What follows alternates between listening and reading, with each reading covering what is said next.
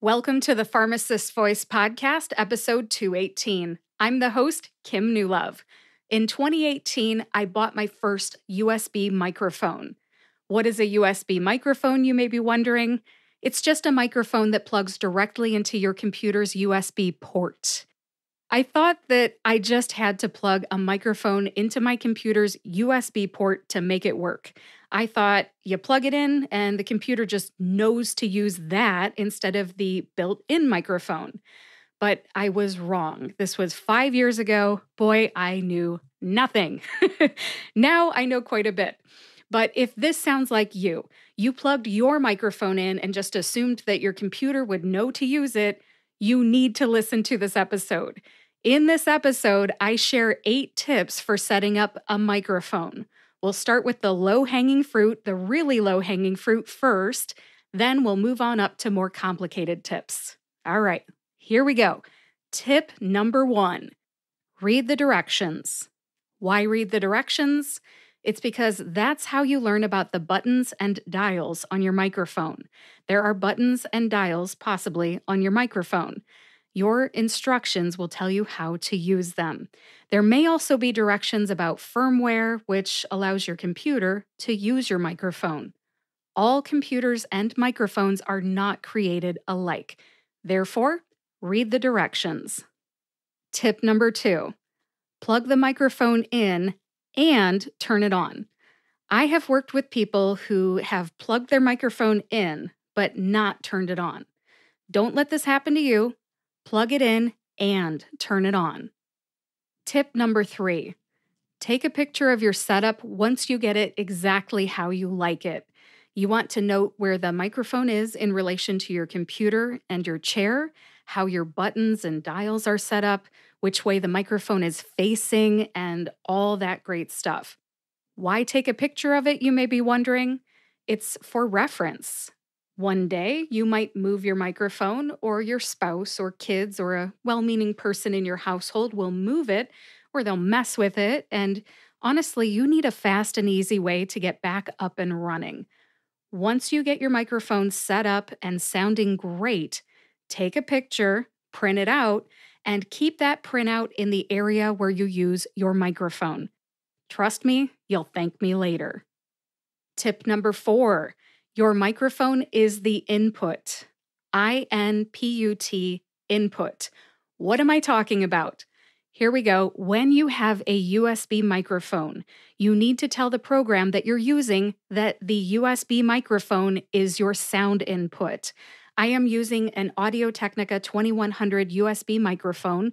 Therefore, I need to tell my recording software that I'm recording on right this minute that that is the sound input. Why do I need to do that? Because otherwise, my recording software will just use the internal microphone in my computer, which doesn't sound as good as a microphone. If you're thinking, oh, Kim, I need some examples, here you go. There are at least 3 situations that this will happen. The situation being your microphone is the input. Number 1, if you're using audio engineering software, for example, I am using Studio One Artist right this second. I had to tell Studio One Artist that my Audio-Technica 2100 USB microphone is the audio input. Okay? Second situation, maybe you're using some video conferencing software like Zoom. Whether you're doing a podcast interview or you're just there for an online meeting, you need to tell Zoom to use your Audio-Technica 2100 USB microphone. Or there's a third situation. Maybe you're using an app on your computer, like the Photo Booth app if you're a Mac user. So again, you have to tell Studio One Artist, Zoom, or the Photo Booth app that the input is your microphone. Your microphone, of course, has a name, so when you go into the program, whether it's Zoom or something else, you have to look for the input called whatever your microphone's called. Mine is called the Audio-Technica 2100 USB microphone. So that is what I select. What is at risk here? What is the pitfall that we're trying to avoid? It's your computer using your internal microphone on your computer instead of your USB microphone. You need to let your computer know what you are using, otherwise, you're not going to sound your best. I want you to sound your best. That's the whole point of this episode. A microphone sounds better than an internal computer microphone any day of the week. Select your microphone as your input. Tip number 5, your headphones are the output. OUT, output. Select your headphones as your output. This applies to the same situations as the microphone. Whether you're using audio engineering software, video conferencing software, or an app on your computer, you must tell the program you're using what your output is. Tip number 6. If you are using an audio interface because you have an XLR microphone, you have to tell your computer what your input and output are. And this can be tricky. Depending on where your headphones are plugged in, the input and the output might be your audio interface. Get it right, or your computer's internal microphone and speakers may automatically be selected. Set it and forget it does not apply here. Check it every time. If you have an audio interface, make sure the audio interface is the input if you're using an XLR microphone. If the headphones are plugged into the audio interface, select the audio interface as your output. If your headphones are connected into the headphone jack of your computer, then you'll have to select your output as headphones. Now, I'm talking about my iMac. These are the settings that I have. If you have a different computer and there are different terminologies used, please get to know your own machine. It will pay off in the long run. Remember, set it and forget it does not apply. Check your settings every time. Tip number 7. Tap the microphone gently and make sure that your communication partner can hear it.